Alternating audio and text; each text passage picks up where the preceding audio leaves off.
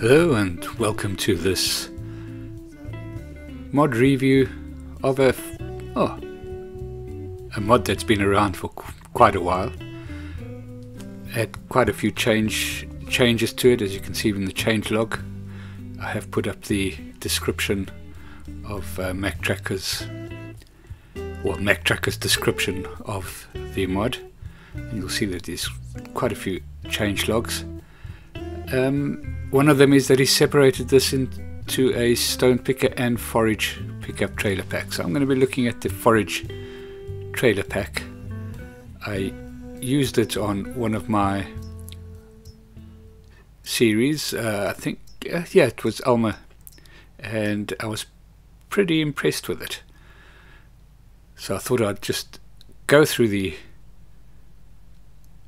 mod with you, let you know what I think about it. First of all, there are three different options when you go into the forage wagons, and it's not immediately evident what the difference is, but as we go through this mod review, you will basically find out exactly what it is, what the differences are, should I say. Right, so this can be utilized as a realistic or unrealistic mod. I'm going to do the first one as unrealistic. As you can see, you can get the capacity up to 500,000 or 500 meters squared, so that's a lot of grass or straw or whatever you want to forage, and it makes a big difference when you're clearing big fields.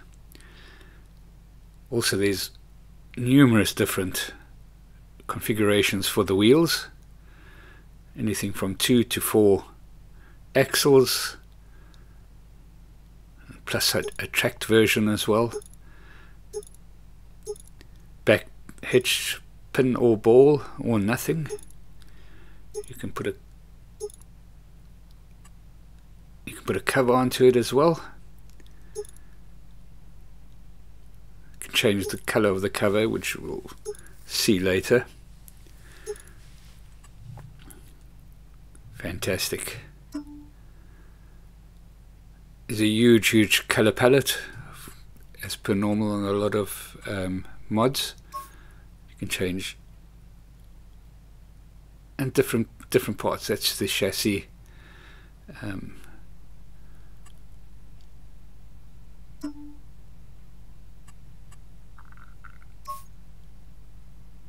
It's all looking good. So we'll make that a nice bright color so we can see it when we're doing a little bit of a demonstration on the mod.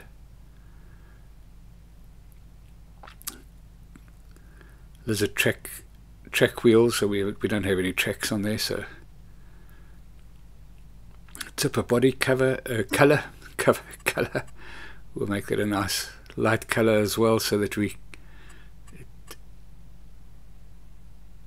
is easily visible when we get on down the line as such. There we go, looking good, pretty spiffy if I say so myself. It's not cheap. The options that I've put on there in terms of the unrealistic size and what have you have actually pretty much doubled the price of it. So, but then again, that's cheap at the price, especially if you've got big fields and you're fairly well into your series and you can afford to go for equipment like this. Right, so let's get out onto the field. We've prepared a bit of a grass track as such. There it is in all its glory, looking fine. It is fairly low, but you'll see the reason for that later on. So it is a well, I can pretty much tell you now. I'd say when it empties, it's a tipper, so because it is fairly long, you have to be a little bit careful about where you offload whatever you foraged. For the purpose of this mod, we're just going to forage grass. It's getting to a nice big tractor. Now, it doesn't specifically say what sort of horsepower you need to run the forage harvester, or the forage trailer, should I say. So I mean, I would just normally use a big tractor on it. It's a big piece of kit, so that kind of makes sense. Right, let's give this first one a go.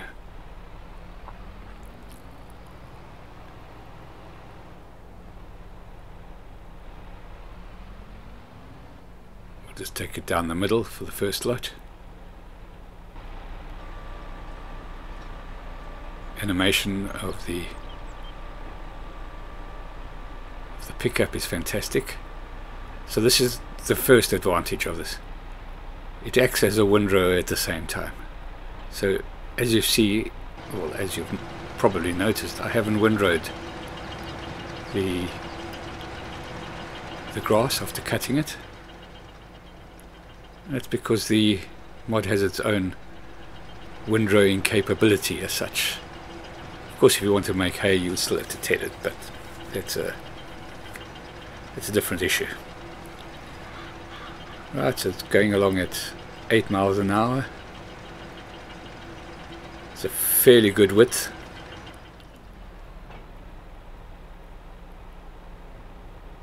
That's one of the little problems that I found out. I tried to put it onto a worker and it kept on coming up as no field found. Possibly because these are created fields, but yeah, they should be able. It should be able to pick that up.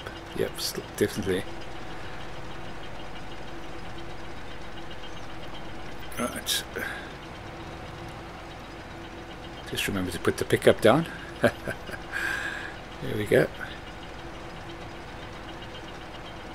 Yeah, so it looks good while it's working. The animation for picking up the grass is nice.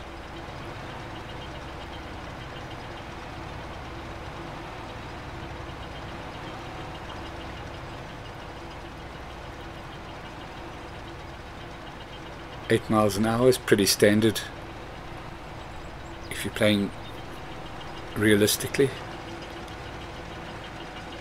Pretty standard for this type of operation, considering it's picking up from quite a wide. Oops, there we go, a little bit skew. Trying to swing the camera around and drive in a straight line at the same time.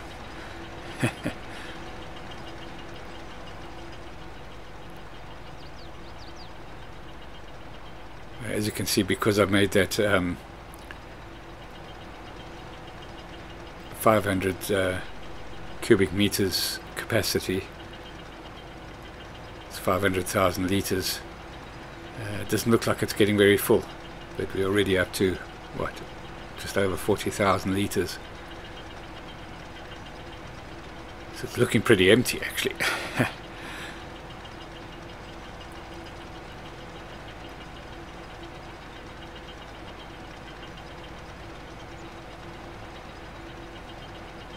Yeah, the width is most probably not as wide as some of the bigger windrows, but certainly up there with the standard size and medium width windrows, so you're quite happy with that.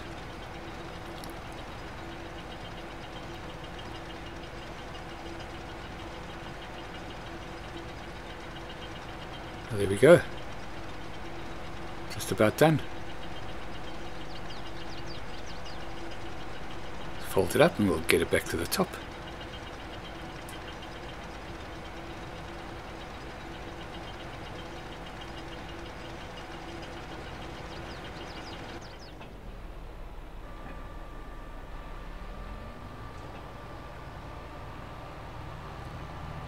I do like that animation of the way the pickups fold up. It gets even a bit better later on. Of course, the nice big tractor doesn't take long to get back up to where you want to make, wherever you want to make the deliveries. We won't deliver this straight away because I'm going to go on and show you what the difference is between the three different options that you have in the store for purchasing this forage wagon. Now this also works, and I think that's why it does have the very wide pickup, as a stone picker. Right, so let's have a look and see. So let's go and have a look at the second option, and you can see that the speed has increased from 8 to 15 miles an hour. I've just made it 75 to make it look full in terms of the capacity, and we've just changed the color of the pickup so we can differentiate between the two. So the options are all the same. The only difference is that if you choose the second option, is that your speed is going to increase. So the first one was 8 miles an hour, this one is 15 miles an hour, and we'll see how much quicker we get down the track. Fire everything up and off we go.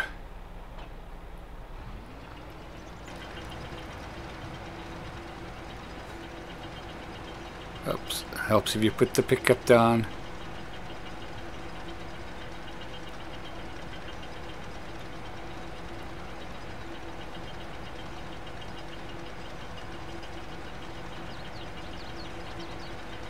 There it is. Okay. Get it all started up and off we go. So there we're going 15-16 miles an hour down the track. It's pretty much double the speed of the last one. As I said, I did alter the capacity. I made it 75 cubic meters, so 75,000 liters. Should cover the collection of this down to the bottom, and of course it just fills up the trailer nicer. Looks a little bit better, not as sparse as the last one.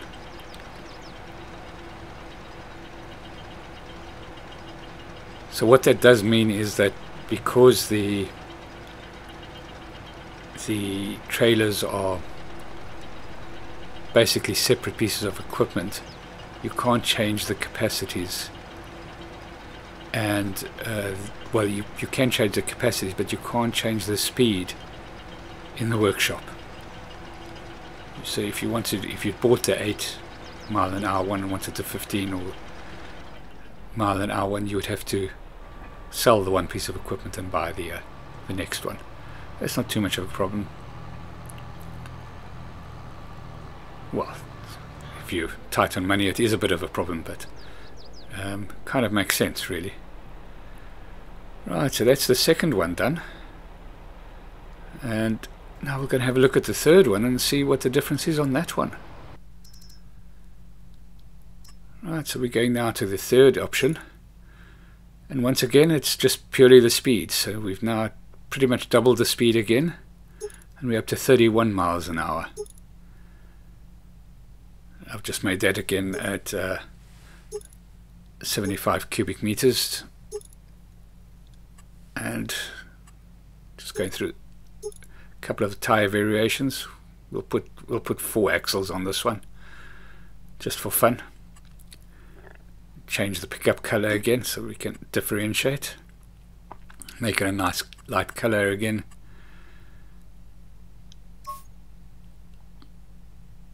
There we go. Don't think we need to change much more than that, and off we go.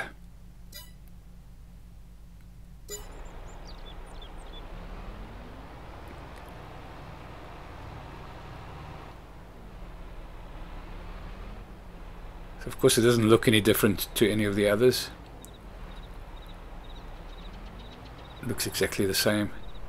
That's why I've kind of done different color schemes, just so that you can keep track of what is what. So this one should be going down at 31 miles an hour. Let's see how that looks. Let's see if I can get this going without either not starting it or forgetting to put the pickup down. What are the odds? That's beside the point.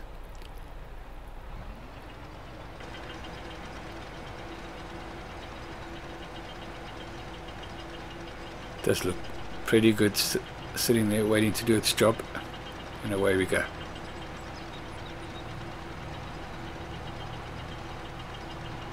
Took my time getting it ready, but yeah, it takes a little while to get up to.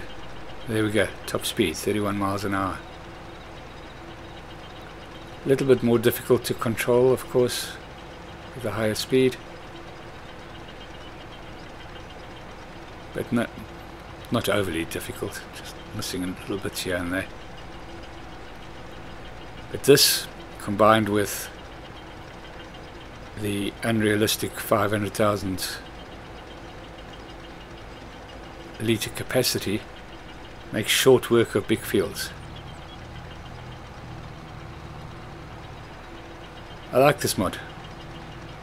Besides the fact that it doesn't seem to work on workers, I haven't tested that extensively. It just wasn't working on this field, so it may do. I'll most probably need to go and have a look at that at some stage and just add in the comments. Right, we've got that all full. 75,000 litres of grass. Let's get it back up to the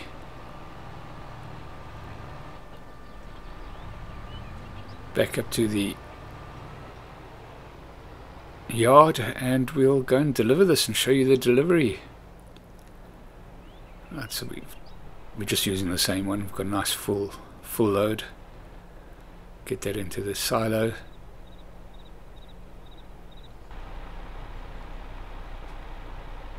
And this is one of my favorite parts of this mod coming up now. This little animation before it offloads. Kind of looks like it's flexing its biceps, doesn't it? Fantastic.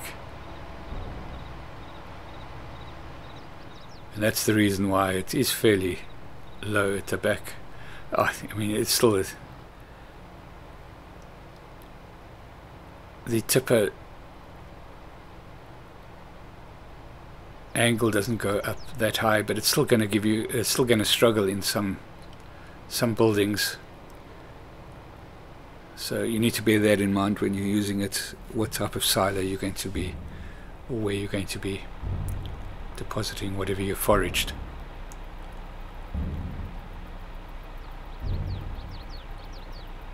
Animation is also pretty good, and then of course the folding up of the